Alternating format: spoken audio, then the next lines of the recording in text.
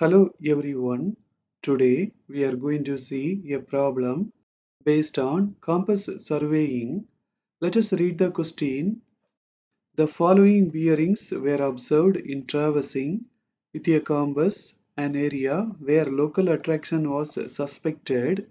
Find the amounts of local attraction at different stations, the correct bearing of lines and included angles.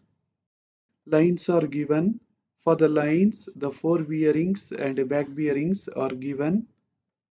Using the fore bearings, we can draw the traverse.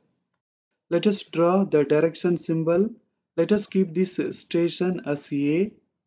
The fore bearing of AB is 68 degree 15 minutes. We know that 68 comes between 0 and 90. In between, we have to draw a line and the direction symbol. The fore bearing of BC is 148 degree 45 minutes. We know that 148 comes between 90 and 180. In between, we have to make a line and we have to draw the direction symbol. The fore bearing of CD is given as 224 degree 30 minutes. 224 degree comes between 180 and 270. So in between, we have to draw a line and then the direction symbol. The fore bearing of DE is given as 217 degree 15 minutes. We know that 217 comes in between 180 and 270. So in between we have to make a line and then the direction symbol. The fore bearing of EA is given as 327 degree 45 minutes. We know that 327 comes between 270 and 360. So in between we have to make a line and connect with the station A.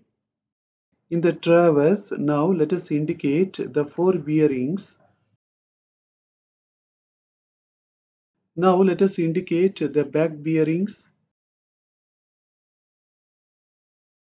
Now we are going to find the stations which are affected by local attraction. We know that in a line, the difference between fore bearing and back bearing should be 180 degree. In AB, the difference between these two is 180 degree.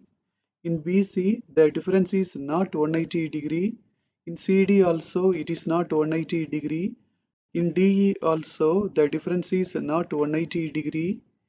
In EA, the difference between these two bearings is 180 degree. So only in the lines AB and EA, the difference of fore bearing and back bearing is 180 degree. In this case, we can assume that the stations A, B and E are free from local attraction and the rest of the stations C and D are affected by local attraction. Now let us make a table. In the table, let us enter the bearings separately. It is the bearing of AB, it is the bearing of BA, it is the bearing of BC, it is the bearing of CB, it is the bearing of CD, it is the bearing of DC, it is the bearing of DE, and it is the bearing of ED, it is the bearing of EA, and it is the bearing of AE. Now in the table, let us add two more columns, correction and corrected bearings. We know that the stations B, A and E are free from local attraction. So the bearings taken from these stations will be correct. From the station A, the bearings AB and AE are taken. Both of them are correct. From the station B, the bearings BA and BC are taken. So both of these two readings are correct. From the station E, the bearings ED and EA are taken. Both of these readings are correct. So only for these four readings, we have to find the corrected bearings. Let us enter these six readings in the traverse. We know that for these 6 readings, no correction is required, so we can directly enter them in the corrected bearings. Now, for these 4 readings, we are going to find the corrections. We can use this angle and move this way and find the corrected bearings, or we can use this angle and move this way and find the corrected bearings. I am going to use this angle and move this way. We know that it is the 4 bearing BC. Using that, we can find the back bearing CB. The formula to find the back bearing is 4 bearing plus or minus 180 degree. We have to use the positive sign when 4 bearing is less than 180, and we have to use the negative sign when 4 bearing is more than 180. This bearing is less than 180, so we have to use the positive sign. When we add these two, we will get 328 degree 45 minutes. Let us enter that. Now let us find how much correction is required in CB. 328 degree 45 minutes minus 326 degree 15 minutes, we will get 2 degree 30 minutes. We will get a positive value, so the correction is positive 2 degree 30 minutes.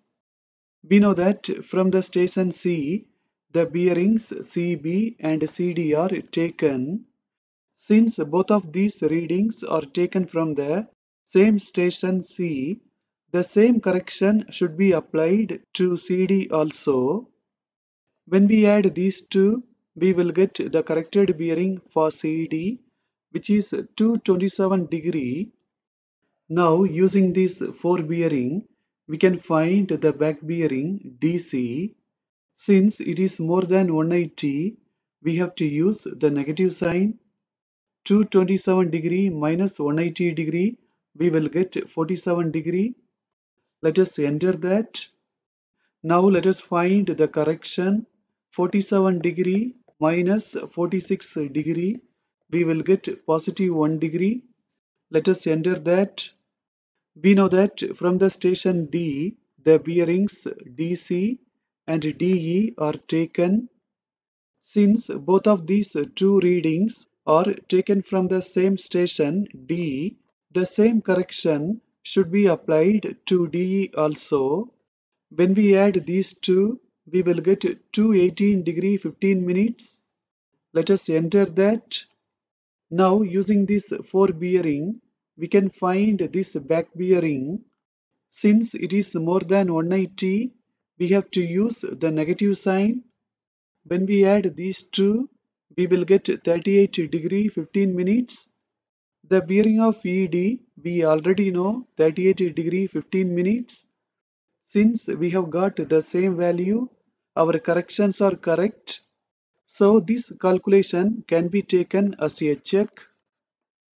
The station C is affected by local attraction by negative 2 degree 30 minutes, and the station D is affected by local attraction by negative 1 degree.